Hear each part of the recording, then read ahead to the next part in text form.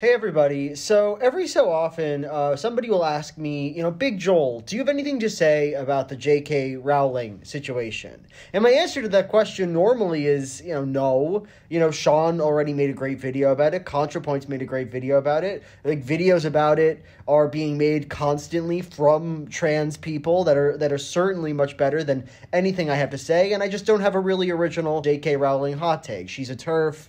That's bad. Kind of end of story, right? But my streak of silence ends right now, because there's something that has been haunting me about J.K. Rowling for a really long time, which is, why is her profile picture like that? Why is her profile picture like a MySpace page profile pic from like 2003? Why does it seem to be using some sort of a photo booth stock filter? Why is it so contrasty?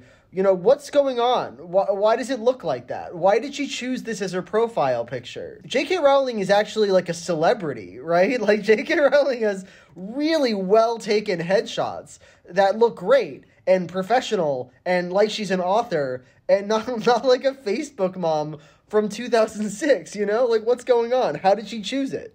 Did somebody think it looked awesome? Like, who's responsible for the choice? Why is she into this picture? It's not a good pick.